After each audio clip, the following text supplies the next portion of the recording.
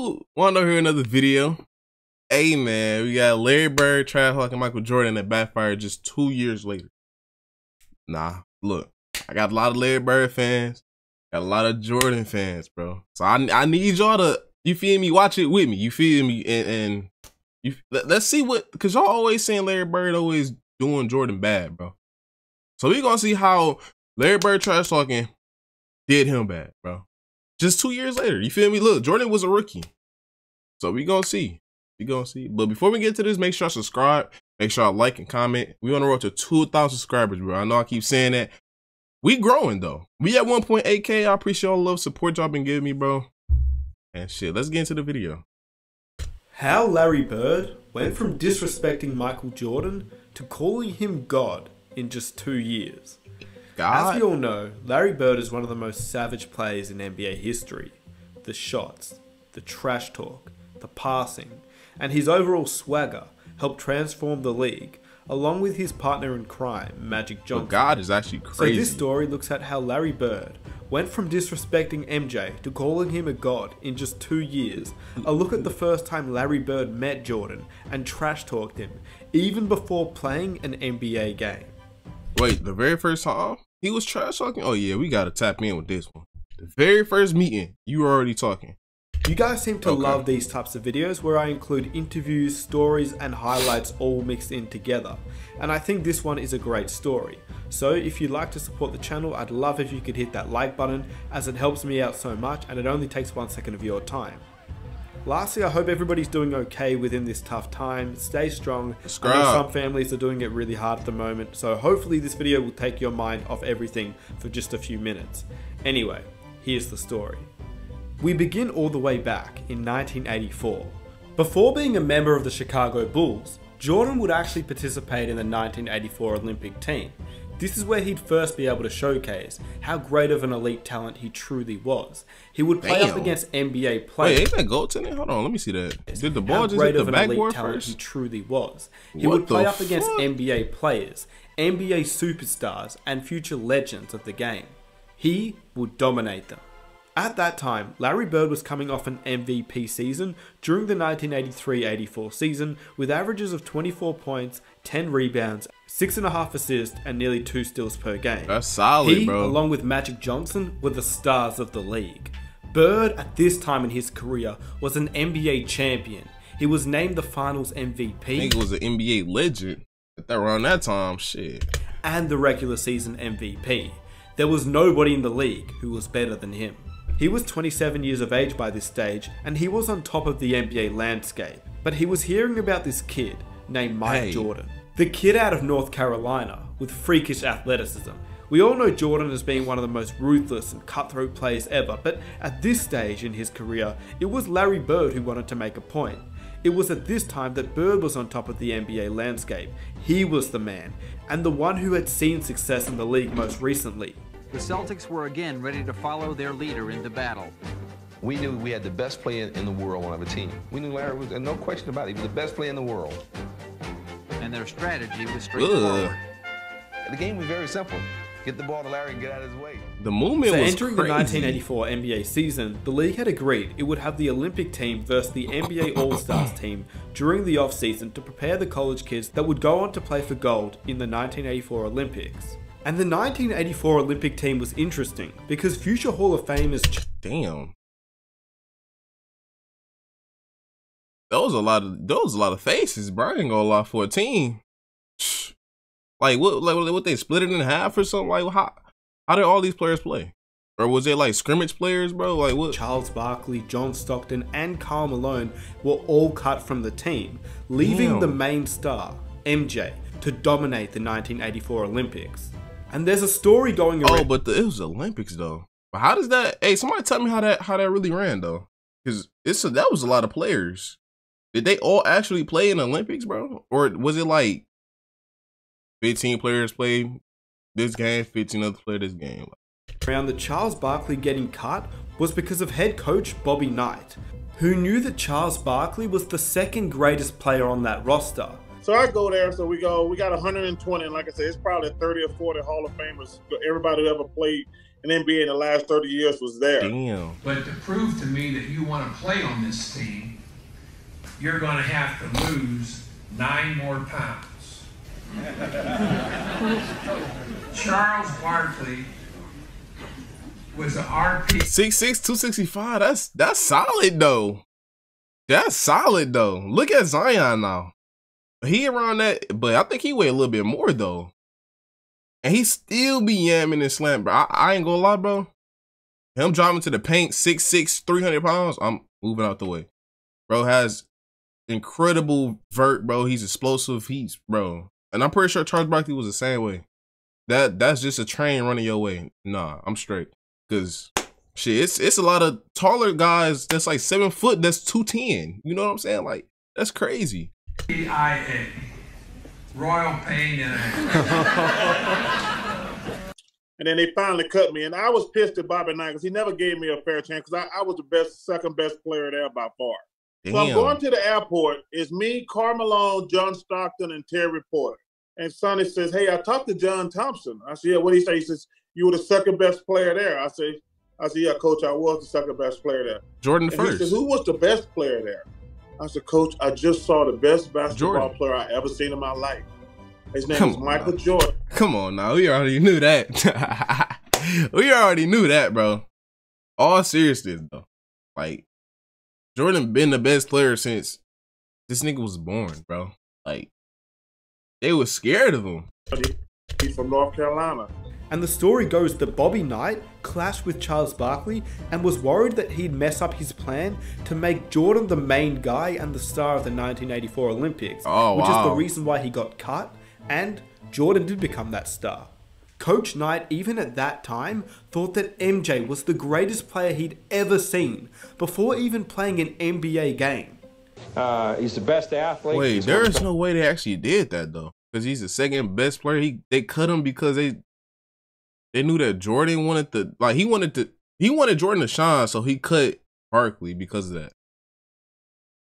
Brody, why not have 2 stars on the team, bro? They gotta work with each other. Feel me? That's up to the players. You know what I'm saying? The dream team, they was all superstars. They all did their own thing on their own team and still made it work. You feel me? That's why it's called the dream team. And Charles was a part of it. Come on, nah. Best competitors, is one of the most skilled players, and that to me makes him the best basketball player that I've ever seen play. You have to understand that back in 1984, the Olympic teams used to consist of college players due to the Olympic teams not allowing NBA players to be a part of it until 1992, where NBA players were eligible to play, and therefore we saw the Dream Team. So they used to have scrimmages with NBA All-Stars versus NBA college kids to prepare the college kids to play in the Olympics. This is where Bird and Jordan had their first interaction. Bird had heard of here we go, y'all. I've been waiting 5 minutes for this, bro. 5 long minutes, bro. Let's get to it, bro. A kid named Mike Jordan, but didn't truly know how good he was, well, until this night. Beyond an acute awareness of his own commercial potential, Bird waged psychological warfare at the drop of a ball. The 84 Olympic team was playing an exhibition game against a bunch of pros, including Larry Bird, and they were in the warm-ups. And a ball bounced down from the college end of the court to the pro end. And Michael Jordan went down to chase it. The ball happened to be picked up by Larry Bird. And Michael went up a few feet away from Larry Bird and held out his hands. And Bird took the ball and fired it back down the court over Jordan's head, as if to say, you're not only not getting this ball, I don't give a damn who you are. Larry Bird knows. That was disrespectful. Hey, I mean, Larry Bird started something. You feel me? See, this is where it all started, y'all. Larry Bird tossed the ball over Jordan's head, and he basically said, F you. More of the story, he said, F you, bro. Exactly who this guy is and what's going to happen in the next few years. And he wants to get every edge he can get right now. Damn. Knowing Jordan, this would have fueled him. Michael Jordan is the type of player that fuels off energy like this. And Larry Bird was the star. You're right. So how was he as a rookie, though? Like, I seen him play in the 90s, and that energy he's seeing now was crazy. But how was he in his early age, though? Like, was he really on that? Or was he just, like, rookie mindset? Like, okay, Let me just be a good sport. Player in the league, nothing was more exciting than a Bird vs Jordan face-off before even playing in an NBA game.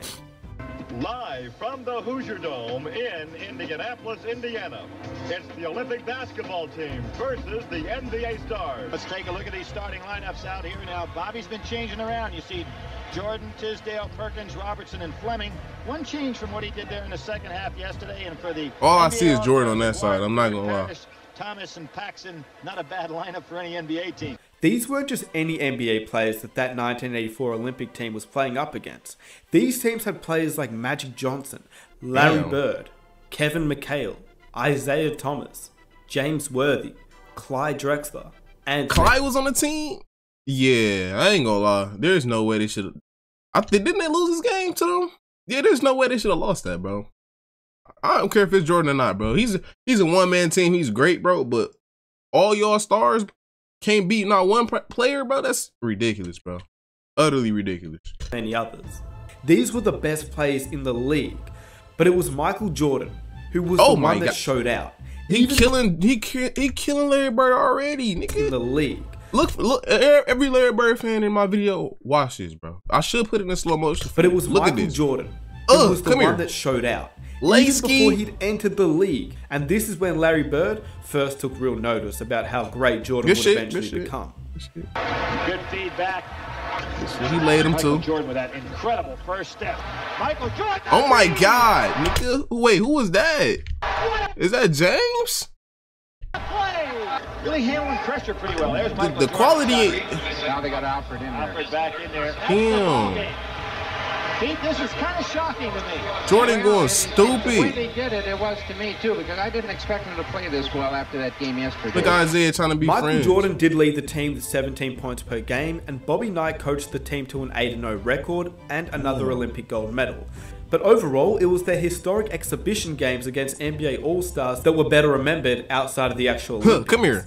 Fast forward to the next season, Bird and Jordan would match up against each other for the first time in their so this is a year later, bro. Next season, year later. Let's see. Careers in the NBA.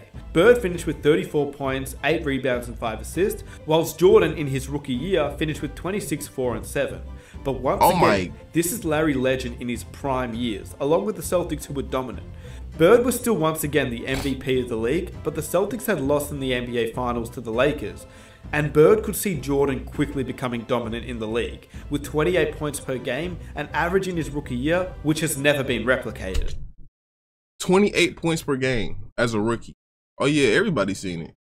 Everybody's seen it. Who the fuck? Around this time, who was averaging 28 as a rookie? As a rookie. He just said he's never been done, so I don't want to see y'all in the comments. Oh, Gerald Thompson did it. No, I don't want to hear that, bro. Jordan is great, bro. Like, by Jordan's second season, he had broken his foot, allowing him to miss majority of the season. Damn. But this was actually one of the most important seasons for the Bird and Jordan rivalry. We know what happened next in the 1986 playoffs. We've all seen it. This was the series where Jordan became what Larry Bird would call... That was God disguised as Michael Jordan. God? One more time. One more. I knew this clip was coming. One more time. Where Jordan became what Larry Bird would call... That was God disguised as Michael Jordan. God disguised as Michael Jordan. And the rest is history. Y'all favorite player saying that, bro. Y'all favorite player saying that, bro. The NBA, Larry the Legend is saying that it was God disguised in Jordan, bro. Like, who says that about another human being? You know he was just that guy. He was Larry great. Bird and Jordan played against each other for 28 games during the regular season. Larry Bird won 17 of those games and Jordan only won 11, but you can't really compare the two players. They both would play exceptionally well against each other. Jordan averaging 33.5 points per game, 6 rebounds and 6 assists. Damn! Oh my God, hold on, you feel me? I fuck with Larry Bird too, but I just got to see this doing put his three against each other. Jordan averaging 33.5 points per game, 6 rebounds and 6 assists, whilst Larry Bird would average 27 points, 8.5 rebounds and 6.5 assists. They would meet twice in the playoffs, and the Chicago Bulls got swept each time, despite Jordan obliterating the Boston Celtics. But as we all know, we can't compare them. Because obviously Larry Bird was getting older and he phased out basically after the 1988 season where he started to have back issues. Jordan started to dominate the league during that time. And obviously Larry Bird was surrounded by excellent teammates and he won rings. Jordan came into a bottom rebuilding franchise that hadn't won, so the two were in completely different situations. And yes. Did y'all hear what he said, bro? Jordan came into a league, a bottom franchise, and made that shit one of the top teams, bro. We still talk about the Bulls to this day because of Jordan, bro. And the Bulls not really, I don't know what the Bulls doing now. They ain't won nothing in so long since Jordan, but you feel me? Yeah. Jordan really on that. Obviously, Larry Bird was surrounded by excellent teammates and he won rings. Jordan came into a bottom rebuilding franchise that hadn't won, so the two were in completely different situations. And yes, Bird won more, but it's unfair to rank them at this point in their respective careers. This video was to show the level of respect that arguably the greatest player at the time had for this sophomore kid, just making his way through the league. Larry Bird went from trash-talking Jordan during the 1984 Olympics to calling him God disguised as Michael Jordan. That's what I'm looking for. That's exactly what I'm looking for right there, bro. Trash talking to call him God, bro. Despite, you feel me, unfortunately, you know, Larry Bird got injured and Jordan took over, but he was gonna take over regardless. It's Jordan. The more older he got, the better he just became, bro. Like, shit was crazy. And the best player he's ever seen. Nobody like him. Point blank. I never seen nobody play like he plays. And talk your shit, twin. And you can include all of them. That type of player that can go to another level anytime he wants to. Probably the greatest player in the game right now. And this was all in just the span of 2 years. To put that into perspective, imagine LeBron James trash talking some college kid now. Oh no, we ain't talking about LeBron right now, bro. We ain't talking about. That's another video for y'all. We ain't gonna get to the Bron situation, but this was 2 years in, bro. That was y'all young Larry Bird talking before all of the back issues, before all, yeah, that was that Larry Bird talking. So just you know, just keep that in mind, bro. But I had to pop this video out for y'all. I don't think I never reacted to this video. It was a nice video for me. I hope y'all enjoyed it. You know what I'm saying? This gonna wrap it up right here. I ain't talking about Bron, bro. We talking about this guy right here. Yeah, this guy. He trash talked Jordan, and you feel me? 2 years later, he called him God, bro. Crazy, crazy. But man, make sure I subscribe. We on the road to 2,000 subscribers, like I said. Comment what y'all want to see, and we on to the next video.